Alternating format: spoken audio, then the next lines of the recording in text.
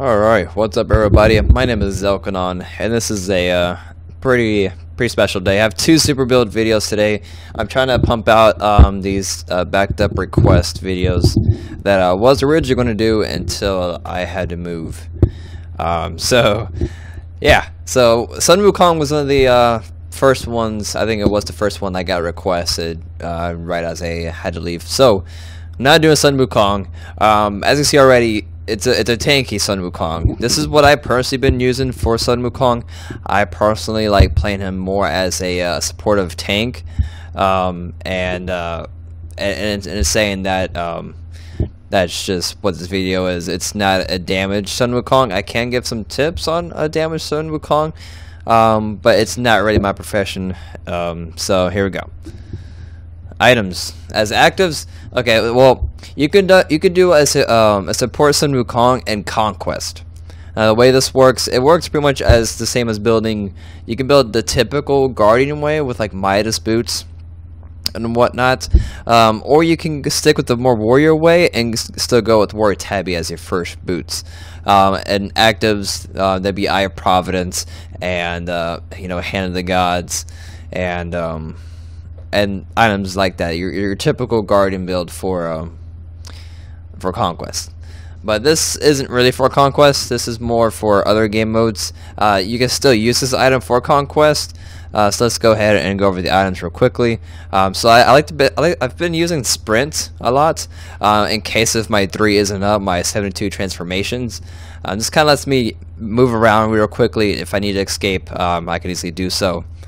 But like I always say, actives vary. So you may want, like Enfeebling Curse or whatnot. Second active, I tend to get Purification Beads. You can go CC immune with your ulti.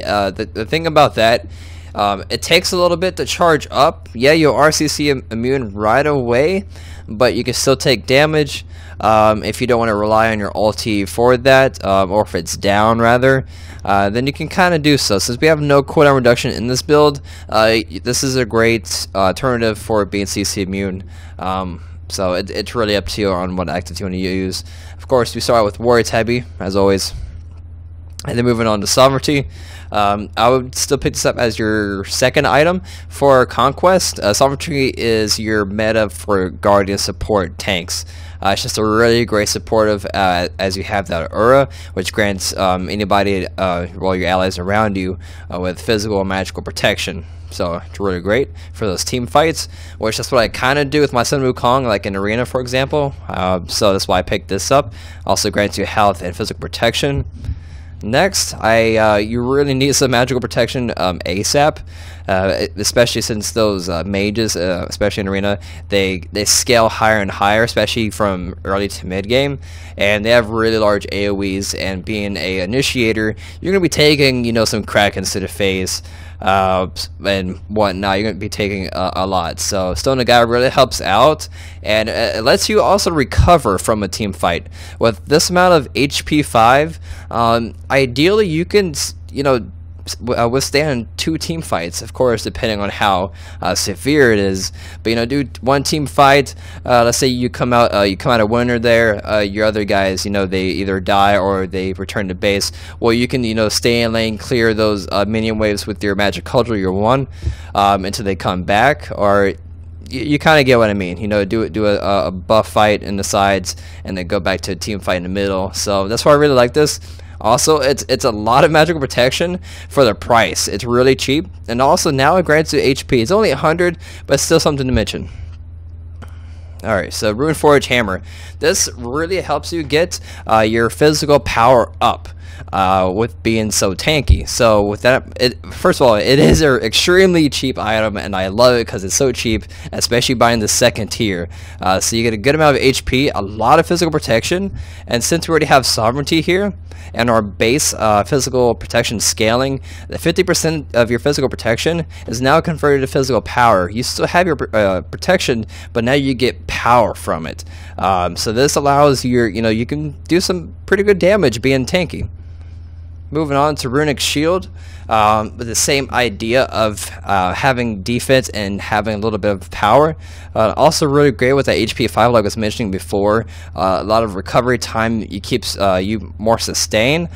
You could still use it, and Conquest, you can stay in lane, or start roaming around, split from that duo lane onto mid lane, jungle, objectives, whatever the case may be.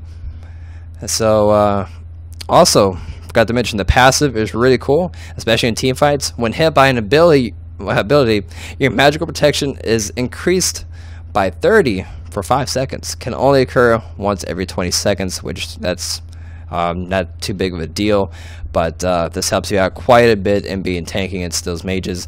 And your last item kind of varies on what you want to do. You can say the same for all these items. Address your items accordingly. If you're fighting more physical than magical, or only magical, or only physical, just kind of be aware of that. This is more if you're fighting a more hybrid standard team. You may want a little bit more magical defense than physical. It's kind of up to you.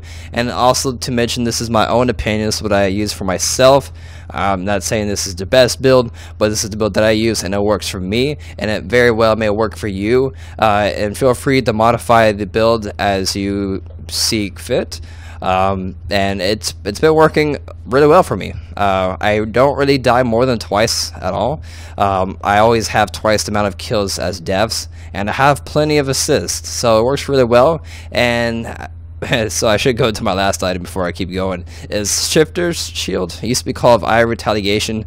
This is a really cool item. Like I kept saying throughout all this video, is having protection and power is really cool. So especially with the passive. So while over 50% health, which the most time you are with this amount of HP 5, you should be fine. So you get another 20 physical power while over that threshold. So you want to have 60 physical power on top of having the 15 physical and 15 magical protection. That's really nice. So you get a little bit of the best of both worlds. Then once you drop below 50%, you get plus 20 protections. So you're going to be more tanky when you drop below that threshold. And with the amount of HP 5 we have, it can quickly get us back above that 50% and get us that extra 20 physical power that would be really nice to have and help DPSing people down. So as you see, I got the Dark Lord Sun Wukong for that Twitter event where the free gems. So our HP is looking pretty nice, 2900. Might as well round it up to 3000. Look at that. Our HP 5 is 64. That's a lot. That's a lot of HP 5. Attack power 145. Really nice. Physical defense 233, and magical defense 213. Really cool. Alright, so let's go ahead and do some damages. Also, real quick, some alternatives. If you don't want Sovereignty, I would recommend Mystical Mail. This is another really great item, and this will help overall your DPS with that Aura effect. So it deals 40 magical damage per second to enemies within 25 units. Since Sun Wukong is very much so an initiator, that's going to help overall your damage output, and then help bring down those enemies. That way, your hunters, assassins, mages, whatever, can just burn them down from there. So that's an alternative for that. That goes for the same for the Rune Forge Hammer if you don't want that. So that's just another recommendation as far as physical defense items. As far as magical defense, I would definitely recommend picking up Bulwark of Hope. Really good item. So let's get on with some a little bit of damage output. Remember, this is not a damage build.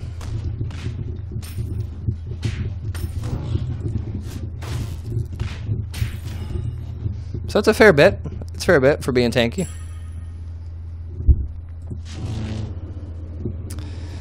So instead of doing the traditional, let's go ahead and see how tanky we are against the Gold Fury. Okay, so look at that HP. Plus 11, plus 12, plus 12, plus 11. Really nice. It's quite a bit of HP 5, and she's not doing too much damage to me.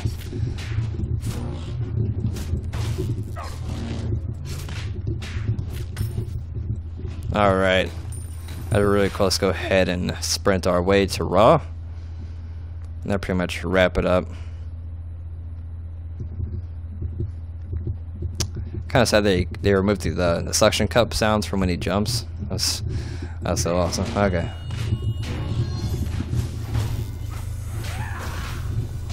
Yeah, he's barely hurting us.